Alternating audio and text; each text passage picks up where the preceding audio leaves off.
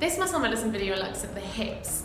So there's a lot of muscles going on here. We have the glutes, the hip flexors, some external rotators, the adductors. This is a really strong area of the body. We have a lot going on. We use it for running, walking, jumping. It's responsible for keeping us upright, just keeping us stable. So we're going to have a video of exercises that we can do to make sure we keep this area strong, healthy, and mobile.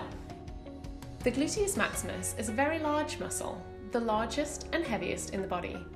It is designed for hard work. We need it for activities like climbing and running.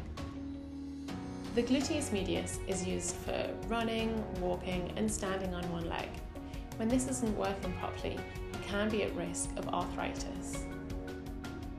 Gluteus minimus acts very like the medius. The piriformis is an external hip rotator, but can often overwork in place of the glutes.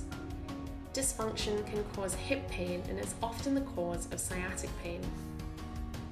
The tensor fasciae latae, or the TFL, is an internal rotator and often gets tight when the glute medius isn't working. The adductors are a group of muscles that pull the legs back to the centre from an outward position.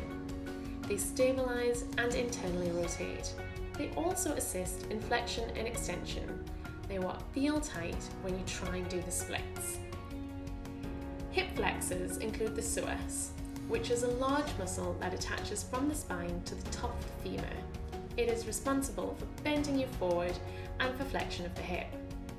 This is a really large and important muscle that can often contribute towards back pain. If you enjoyed this video, please comment, like, or share. And don't forget to subscribe to our channel for more exercises. Muscle Medicine Bodywork. Live your best life.